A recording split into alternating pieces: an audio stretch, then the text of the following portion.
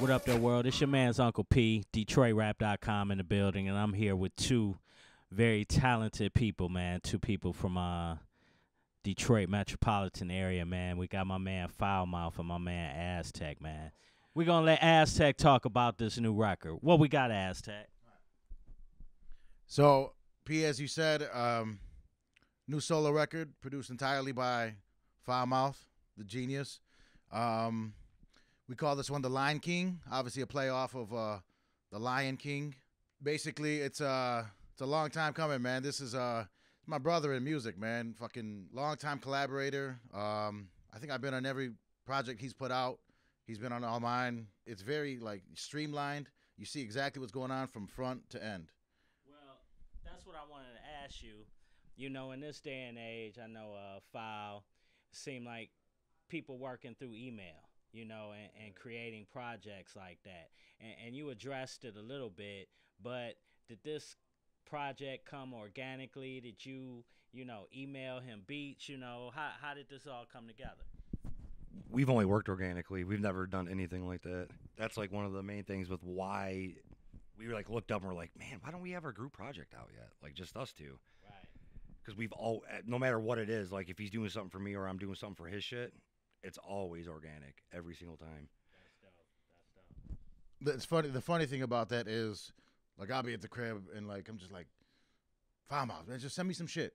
Just send me something. I want to write something. I want to, email. And he's like, fuck you. He's like, come over. Right. I live 10 minutes away. Get your fucking ass over here. But ultimately, it was for the better of the project, the greater good. Right. So Lion King, man, I checked the record out. It's a phenomenal project. You know, on the way down here, I was bumping it. You know, Aztek, I told you, bro, you've been dope for as long as I've known you. So for most people, as long as I've been in the game, I could say I've heard improvement. And man, you've just been at that level for forever, bro. Like, and then teaming up with Foulmouth, man. Let's talk about some of the records that you got on the project. You also got some dope ass features, man. Let's talk about how you got into the features. You know, did that happen organically too, or how did that come about? I'll start this answer off, and ultimately he'll finish it because it makes sense. A vast majority of the features on there were already working with him, right? I mean, they were homies. You know what I mean? Like, you know, your constituents. You feel like your coworkers. You know what I mean? Like, Detroit MCs I look up to. Bottom line. You know what I mean? We're fans before anything. I mean, Kid Vish is a huge one. You know, we got two verses from him. Foulmouth did, was it like 7 or 8 on The Purge? Yeah, I think 7. 7, yeah. Which is a huge look. A huge look, you know. You think about, you know, some of the people that are listening to that shit, and like, you know, the Fat Killers. You know, the only one we didn't get was Marv, but yeah, we got Bang Belushi, the brother. You know, we got Fat Father, and we got King Gordy. If you motherfuckers who haven't heard that yet, the overture, you're in for something there. I'm not gonna apologize for the content. Okay. I won't apologize. I'll just say, you know, don't play that shit around your little kids or do it. I don't know. I mean, no. Hey, I grew up listening to Isham and shit like that. You know what I mean? Like, okay, yeah. Foul, yeah. Hit him. Every bit of it was organic. That's what you talked about, things being organic. That was like the main thing with this is everybody that's on here is people we work with closely and or going to be putting out middle figure music projects. It's important, you know, like and we wanted to keep it in-house with the people we worked with strictly, the people that are surrounding us. Right. And we knew this album was going to be low with features because when we originally put it together, the pre-kill actually, we almost made a longer album. And we made the choice to make it 2 projects. I was going to be where I did half the album, and the other half was going to be other producers. But when we started seeing like how different the sound was between the tracks, if we separated it, we decided to go that route. And then actually from like maybe August till 3 weeks ago, we were still redoing tracks and adding new tracks. But we promoted the album like it was done. But behind the scenes, we were still busting ass making new tracks because once we had that sound down, because we had like, I think we had like 10 or 11, but then we looked at it, we're like, all right, not this one, not this one, not this one, not this one. And then we pre-planned everything. All right, we're putting him on this one on this one. And we knew what we were going for was, I think Tech's got like a great mixtape feel to his music. Well, I didn't want to lose that because he's bar crazy. So we wanted to try to make it more album filling while it was still that. So we went and got Aaron Taylor, got a couple hooks. Went and got Gordy, did a dark track with him. We wanted it to feel like an album, but not lose the aspect of him strictly spitting bars. This is bar crazy. The whole point of this album is Line King. I want people to know he's as good as anybody in Detroit when it comes to bars. Right. And I feel like we hit that aspect. It still feels like an album. It still feels like you're just getting hit with bars, though. You know what I mean? You know, the way everything comes in after one another, you know, your classic fade outs and fade ins with what you do there. Yeah, I mean, I know it, you know, and that's the thing. Like, nowadays, people just slapping one record, you know, after the other. There's no thought process, you know, in things, you know, because we're in such a single world now. It don't fit, but let's talk. Yeah, it's so short, but you know, it's not like you got 5-minute joints on there and all that stuff, man. You in and out. The beats, you know, hit you crazy, and then you on to the next one. Let's talk about, you know, some of y'all favorite tracks on there, and why are they your favorites? For me, I like 270 a lot, and it's not because I'm on the hook. I really don't care if I would have been on the track. What I like about it is you see a lot of cats now. I think we had a little talk about this. They put out these joints where it's just a sample, and some of them are so good on it. It's like amazing to me. You're like, the fact that there isn't a lot of feeling behind the beat, yet the track is fulfilled, that's hard to do. So when you see people bitching and complaining like, oh, he's just rapping over a loop. If somebody kills that shit and the track feels great and you want to keep listening to it, good for them, because most of those people complaining could never do that. Well, this is my way of trying to do that for tech. When we came up with the idea, I hate to use Rock Mars as an example, but like we wanted that type of feel, but not like his, our own. So I found a Spanish joint that I felt like could sit like that. Everybody else is using regular soul samples, and there's always big vocals. I went and found something completely different that still gave you that type of feeling. Then I added a little more to it. I made the bass behind it really big, put a big kick behind it, but yet it still feels wide open. It still almost feels like just a sample. I want it to sound different, feel different, yet be in the still be in the sequence of those type of tracks. Like if you heard those type of yes, it still feels like that style, but I don't want to bite nobody. I want to be able to do it our own way.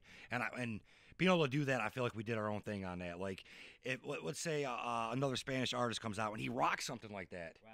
I think we're the first to do it. So if you hear him going straight over a sample, like beat you to it, man. That's dope. Or anybody who rocks over it in that manner, you know what I mean? Give me another one. Right now, I'd probably say Ricky Pierce, because Ricky Pierce is going to be the next joint we're dropping, and that's like, for me, I get over all the beats. I get so used to them. I made them. Some of them, he might not have grabbed. It might be 4 months old. I've heard it 609 times. So I pick the tracks that as I get done recording them and start mixing them, that just feel the best. It might not, my opinions might differ from people's opinions on beats, but I'm going to pick the joints he makes me feel best about when I'm listening to him rap. And he destroys that track, so yeah. Okay. That's the next video too. What about you? The title track, Lion King, gets me pretty good. I got to spit 3 verses back to back in there. There's a beat change. That shit I love, you know, and you can tell there's a different fluctuation in mood. I played that 3 times in a row before I could even get to the rest of the project. Yeah, thank you, man. I'm sitting at my desk like, hell yeah. Yeah. That shit got And that's got a certain vibe that, you know, we were looking for, just something a little bit darker, you know what I mean? Like and there's also going to be, I enjoy knowing that I'm going to say some shit that not everybody's going to get. You know what I mean? Like I enjoy sometimes explaining punchlines to people and they go, "Oh, okay, you know. Aside from that, like it's like the collaborative tracks I really fucking like, because the way he sets them up, you know what I mean? Like I'm already knowing that I gotta come in with fucking haymakers every time. You know what I mean? I'm like, I'm not gonna, you know, I look up to a motherfucker, respect them all day, but you ain't taking me off track. You know what I mean? So like when on Blackout, fuck man, Fat Father recorded his verse probably like a month after I did the Bar Bully release party. I don't want to talk about how long ago that was. Sorry to Fat Father. I made it. I lost his verse like 3 fucking times. I was like, yo, just send it again. He's looking at me like, So, you know, just back on the grindstone. I like that competition, whether it's friendly competition or whatever it is. That's hip hop. Yeah. Bottom line, you know, you want to be, you know, you want to shine. Right. You know, but you know, obviously on, you know, group projects like that, you want to shine together. And like, then we brought in Hatch. He added a completely different element to it. Fat Father, he spit a hook, like this little mini bar hook, and I knew I couldn't really relate to what he was saying on that, and I couldn't, you know, repeat what he was saying. When you hear the content, you know why. So I was like, wait a minute, I got an idea. So we'll all spit these little mini hooks, you know, and it added just a completely different element to the track. Anything with Bang Belushi, I'm in love. You know what I mean? We got, shout out to Bang, Booze Brothers coming soon. But I'll show up to sessions at like 7 a.m. during the summertime, and he's already 2, 3, 4 tracks deep. You know what I mean? There's a couple bottles of Pop-Off rolling around the basement, and I'm like, let's go. Like, this is my area. I'm down. You know what I mean? Let's get it. I'm sitting crafting over here a little bit, trying to get, you know what I mean, in and out of punchlines, and he's just like, I'm ready to go. You know? And it's like the same shit he did on Jerry Ball. The hook he spit. I mean, it's just, there's so much like just comedic value to what he does, but underneath that, it's just grit and just Detroit. You know what I mean? So some of the solo joints too, you know, but again, I like that element of going heads up with somebody and seeing what that produces on the track and brings the best out of everybody. Right. You know, again, Middle Finger Music. That's the label this is under, man. What we gonna do to make sure that this record is heard by everybody we can? That guy right there. That's the man right there. That was a perfect question. Shout out to Pat. Yo, what up, though? Out there doing his thing. He does his thing, man. He makes a lot of our opportunities happen. We try to make the best music we possibly can, and he's so good at just put it in the forefront for us, you know? That's what's up. That's definitely needed. Tell us something about this guy we don't know. All right, here's a real good one. Actually, this is great. Don't worry, you'll get it. And I'm pretty sure I'm correct on this when I'm breaking this down. I'm sure somebody somewhere in the hardcore scene might be offended or something. But, all right, so I don't know if you know this or not, but the hardcore scene, music hardcore, Yeah. breakdowns, crazy screaming. mosh pits, punch each other. Tech's been a frontman for 15 years in bands. I could see that. Yeah. Yeah, he's got videos and shit, and some people miss that. Well, here's a different element to that. A lot of cats who come from hardcore, like if it's one or the other, like a rapper crosses over and does hardcore stuff. I think Necro's done some hardcore stuff. Even Benny Pass has too, right? I can't recall exactly what, but I know they have. And there's been hardcore artists who crossed over onto the same scene, onto the hip hop scene. Tech is legitimately this is a national scene. Right. He's the only true MC / frontman who's actually legitimately came up in both. So like he's not like somebody who crossed over to another genre to show he can do it. He legitimately is it. He's the only one possibly nationally to do this. Man, so I want you to get to your question, but fuck, why? I mean, when are we gonna? When is the hip hop scene gonna get a dose of this shit, man? I don't know what's going on with We'll that talk anymore. About that later, because I gotta see that shit happen. Because If I gotta motivate this shit, because I love that shit and I can see that shit. That's dope. I'll show you a video here in a little bit. Something we don't know about Five. This isn't on obviously on that type of level, but Foul Mouth really fucked me up when I met him. Like I consider myself a sports guy, well versed in sports, the history of sports, you know, statistics. I grew up playing fucking baseball, football, whatever the fuck it is, right? Well, I noticed early on, like I would say some shit, like we were over Jimbo's crib just recording like deadbeat shit, and I'd say something like, "Oh yeah, I remember, you know, whatever Jerry Rice had, you know, everybody touchdown," and he'd go, "No, it was like, I think it was actually like 12 that year." And I look at him like, "What the fuck are you talking about?" Right? Foul Mouth has a fucking registry of it's a fucking remember Back to the Future, the sports almanac, right? How it just seems like a fucking cheat code. This motherfucker would tell you a stat from probably all 4 major sports from, I don't know, what, mid 80s up till now, till right now. And like every now and then I'll test him and try to like sneak something by, like just a false. And he's like, no, that was, you know. And I'm just like, man, it just never fucking misses, never misses. And baseball, football, basketball. I mean, obscure, P. Like obscure shit that nobody should know. Like on some Jeopardy type Exactly. If they had like Jeopardy for motherfuckers like savants on some like sports shit, my man, we wouldn't even be here right now. We'd be rich. You know what I'm saying? Yeah. Shout out your social media information. Where they can find the project. Aztek The Barfly on everything. Instagram, Facebook, Twitter. Probably in your stepmom's cell phone.